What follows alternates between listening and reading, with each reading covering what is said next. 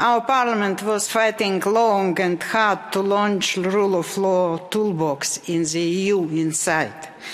When reading the country report on 2022, I am posing myself the question, was all this fight for nothing?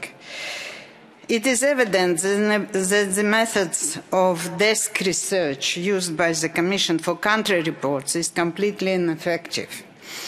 When we discussed in February the wiretapping scandal in Greece, I paid attention of the Commission that 5 recommendations given to Greece in country report are too general to react. But the report on my country, Latvia, has no recommendations at all. Nothing about criminal prosecution of 14 journalists just for working for so-called wrong media. Nothing about anti-minority hate speech. Nothing about problems with political party financing.